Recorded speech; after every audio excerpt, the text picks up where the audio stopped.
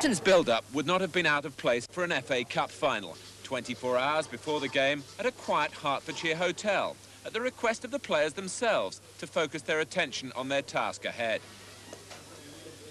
When it was finally time to leave for White Hart Lane, autographs were politely given, but there was no disguising that their minds were elsewhere.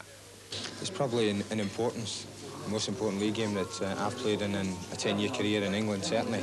And I think it's probably Everton's most important league game since they clinched the championship in the early 70s, was it?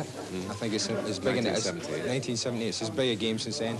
I don't think Everton have had a more important league game, and we all feel that. We feel that if we can get a result tonight, we can go on and complete the season nicely. By a result, do you mean a win, or would a draw satisfy? No, I think only wins satisfy this team. A short coach journey into North London, but Everton knowing that they'd come a long way to arrive at Tottenham as league leaders and championship favourites. The thronging crowds around the ground, a reminder, as if one was needed, of the significance of the action ahead. But an unbeaten run of 17 games is a useful ally in strengthening the nerve, for the staff as well as the team.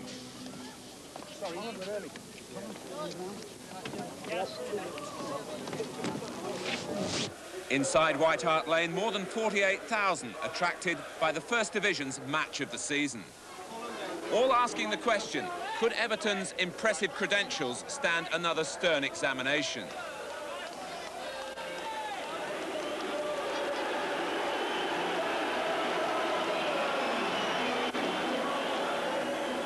Or could Tottenham forget their recent aberrations on home territory and produce their own mercurial brand of football?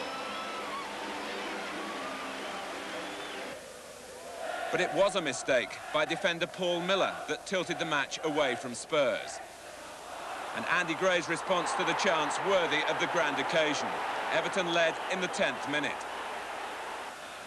Glenn Hoddle might have equalised, perhaps should have done, dragging his shot across goal. But in the second half, when young Mark Bowen was caught by Trevor Steven, another Tottenham error was ruthlessly punished.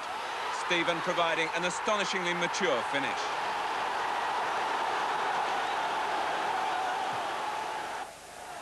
Everton might have killed the match off then and there. Kevin Sheedy, recalled for the unlucky Kevin Richardson, almost adding to his catalogue of goals of genuine quality. But Graham Roberts typically refused to accept defeat and kept the match alive.